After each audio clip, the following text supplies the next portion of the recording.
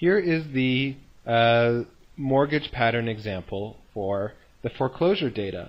And just so that you understand what we're doing, so the nearest neighbor distance for that point is 1. For this point, well, it's also 1, or it's that one.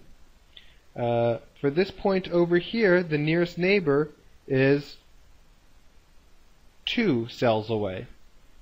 For over here, it's 1 cell away. So for each point on this map, here the nearest neighbor, that is square root 2 the distance, because you've got 1 down and 1 across.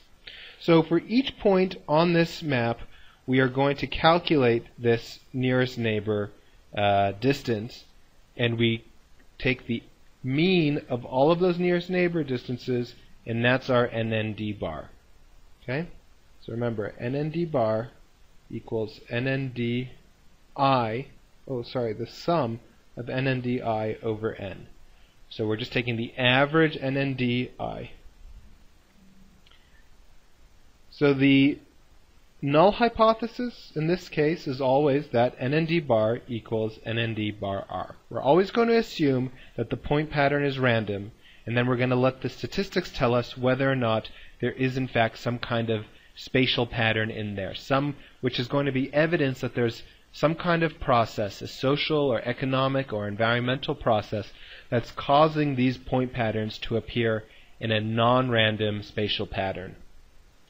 So that's the null and alternative. In this case, we are looking for clustered. So it's a left-tailed test. We want NND bar to be less than what we see when the data are random. And remember, that's because in the clustered case, all the points can be at one location, which is going to have a very small average nearest neighbor distance. So we calculate from the data a mean NND, which is 1.04. We calculate the NND bar R, so we had 1 over 2 root density. Density in that case is being calculated as 40 over 100. That's because we have 40 points and the area is 10 by 10. So we've got 10 in this direction, 10 in that direction, so the area of this grid is 100. And we can calculate NND bar R, and then the standard error of the NND bar. And now all we're going to have to do is calculate the z-score.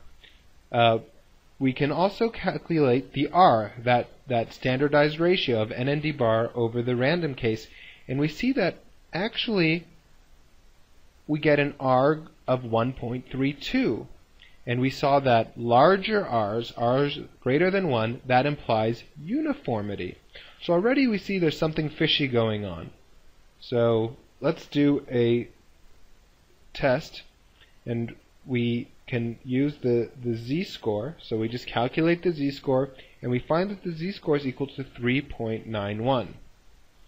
3.91. So remember, we wanted to do a left-tailed test, right? We wanted to do a left-tailed test to see if the data are clustered. So in that case, we were looking with an alpha of 10% all in the left tail. So this is going to be the rejection zone over here, and we find that our test statistic is actually way out over here in the right tail. So we can't reject the null hypothesis. So in this case, we don't have evidence that the NND is not random. But in fact, this is such an unusually high z-score.